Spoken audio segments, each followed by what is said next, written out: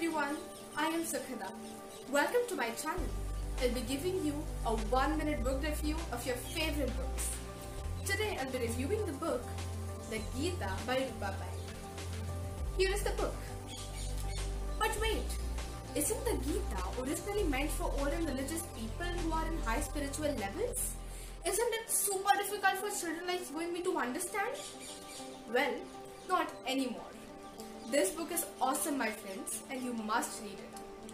All the spiritual and texts like that are portrayed in a very casual way, like eating chips and watching TV. You're scratching your heads and thinking how it can be relatable to the Gita, right? Well, it is possible if you read this book. Lord Krishna, a god, is portrayed here as a very nice and casual friend who clears and solves the mysteries of his beloved friend, Arjuna, who is also very casual with Krishna.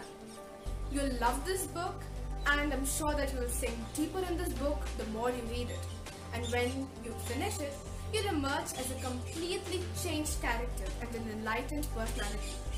Well, then what are you waiting for? Grab the book, The Gita by Roopa Pai. And yes, my friends, don't forget to like, share and subscribe to this video.